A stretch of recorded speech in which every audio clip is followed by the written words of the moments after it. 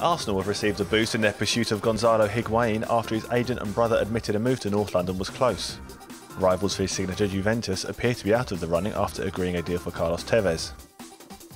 Chelsea new boy Andre Schurrle says it is his goal to win trophies with the Blues this season. The German international formally completed his move to Stamford Bridge yesterday. Manchester City are eyeing up another move for Borussia Dortmund ace Robert Lewandowski. The citizens reportedly want the Polish international as Carlos Tevez's replacement. Bookies have slashed the odds over Cristiano Ronaldo making a sensational return to Manchester United this summer. The Portuguese ace is currently stalling over signing a new deal with Real Madrid and is reportedly interested in a move back to Old Trafford. Tottenham's move for Corinthians star Paulinho has hit a snag because his current club want him to stay put and help them win the Recopa Sudamericana before he leaves. The Spurs are expected to complete a £17 million deal for the midfielder at the end of the Confederations Cup.